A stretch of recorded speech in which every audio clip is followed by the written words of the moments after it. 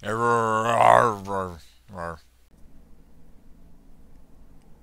dudes and dudettes, here with another Path of Exile unique item video for you. This one's going to be on the Chalice of Horrors Warbuckler.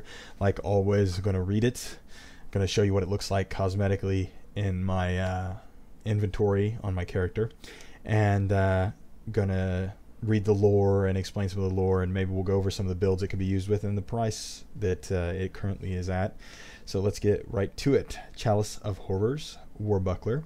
Chance to block 31%, evasion rating 176, requires level 29 and 74 dex, so you can see it's mid-level.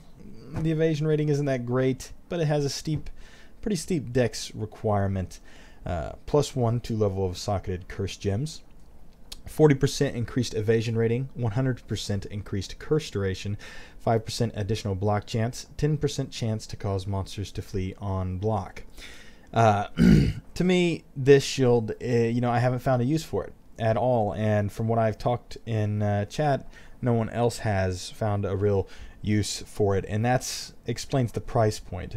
Right now, you can pick these up for practically nothing. They're basically toss items for a lot of people. They just vendor sell them because they are abundant and they just don't sell. This is the kind of thing that you could put on your animated guardian if you wanted, and if something hit him, it might cause him to flee, the enemies to flee. Other than that, it's not too great on any fronts. The one level to socketed curse gems just doesn't warrant, socketing your curses in it when curses won't get as much benefit as another shield that's much stronger would give. So you probably are not going to be using this, maybe for cosmetic purposes, and I'll show you that in a second. Let's read the lore first. An eye for an eye, a curse for a curse. So I don't exactly, I understand the eye for an eye thing, revenge, tit for tat type stuff, where you curse me, I curse you. But I think they should have maybe added whatever something curses you, maybe it throws back on it. That would explain the curse for a curse.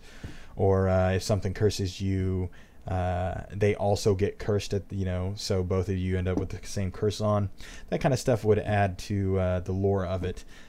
Chalice of Horrors is pretty cool. It fits that that lore right there. The name of it fits with the item, and you can see on the item without the socket there that it is a chalice that is like connected or welded to that shield, and it's got teeth and a tongue sticking out. So I'd say maybe that ties in with the curse because it's cursing, it's saying a curse out at them. So let's see what it looks like in our hands real quick.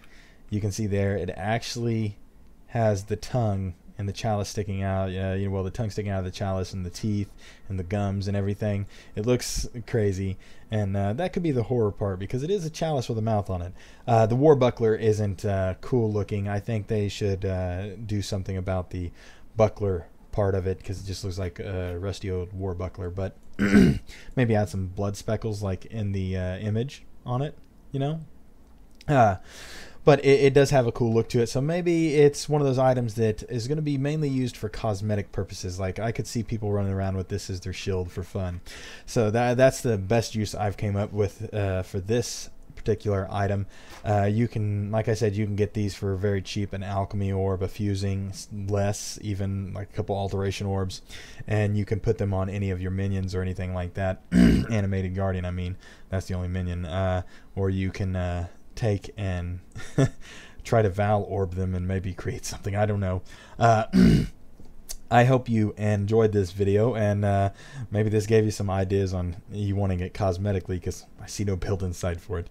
Maybe it'll be used in the future. And as always, take care, be safe, and be cool to each other.